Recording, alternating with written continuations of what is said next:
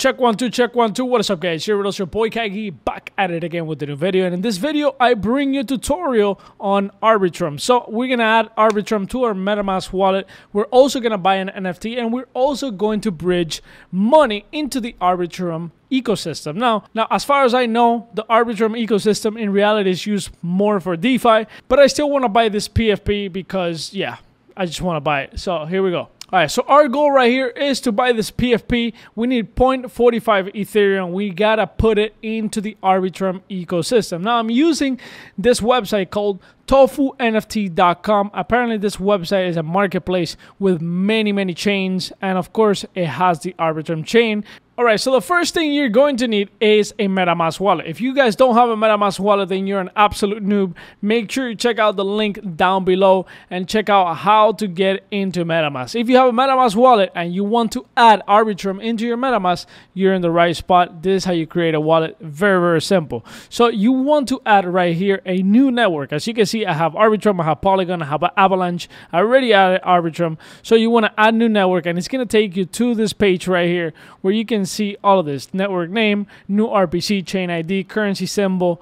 You want to input this information. Now, you're going to grab this information from this Medium article, which I'm going to leave the link down below. You're going to get this information and you're going to input it right here. Once you do that, now you have the network in your MetaMask. That's it. You created a wallet. It's the same wallet as your Ethereum because it's compatible with Ethereum. All right, so the next step is to bridge money into the Arbitrum ecosystem. So as you can see, I have 0.095 Ethereum. I don't have enough to buy the PFP, but I do have enough in my Polygon. Now, with the Arbitrum bridge, you cannot go from Polygon network into the Arbitrum network. You can only go from ETH mainnet into Arbitrum. So what I'm gonna do, I'm gonna use another bridge, which is called Seller, and this one does allow me to go from Polygon into Arbitrum. We're gonna do that right now.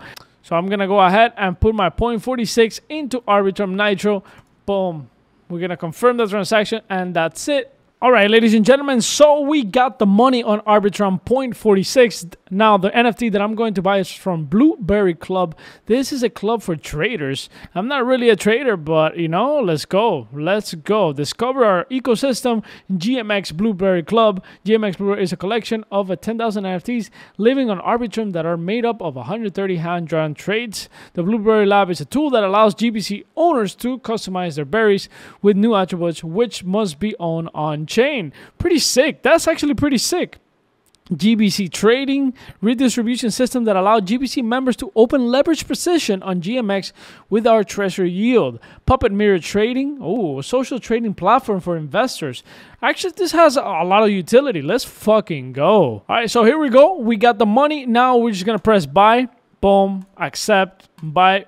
Here we go. Our first NFT on Arbitrum. Perfect. Got my NFT, ladies and gentlemen. I hope you guys enjoyed this video. I hope you guys got some value out of this video. And if you did, make sure you like, make sure you comment, make sure you subscribe to the #1 NFT gaming channel in the world. And I'll see you guys next video. Peace. If you guys enjoy our content, make sure you guys follow us at the Juice Gaming Team on Twitter. And if you guys want to stay up to date with Web3 gaming news, make sure you guys follow Juice Gaming News on Twitter. Thank you guys for watching. I'll see you guys next video.